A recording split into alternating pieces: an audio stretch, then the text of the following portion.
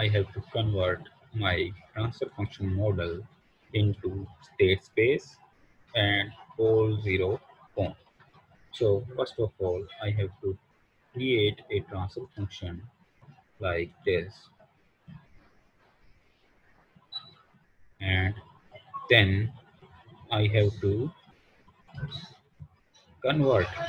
You have to go to model conversion, and over here there is a convert to state space model. It gives me state space model convert to pole zero gain flow. This part give me state space model of a transfer function model, and this part give me a pole zero form of a transfer function.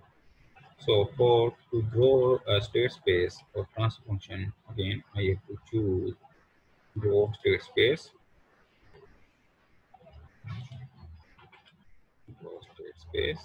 and then again over here this is my indicator, and for pole zero,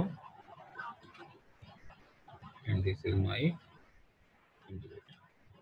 This is state space. SS denotes me state space, and ZP denotes me pole zero form, and over here this is the transfer function equation TF.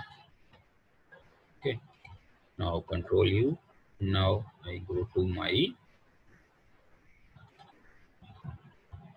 front panel window, and I choose a transfer function like 4 upon 2 plus 1 plus 1.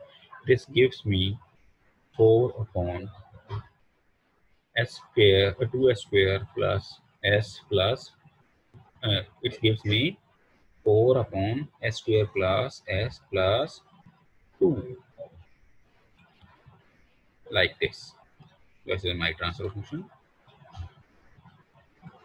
This is my transfer function, and pole zero is same as transfer function, and this is my state space model of a given system. This is how to convert a transfer function into state space or pole zero form. You can do it vice versa, like pole zero to transfer function or state space to pole zero or transfer. Okay.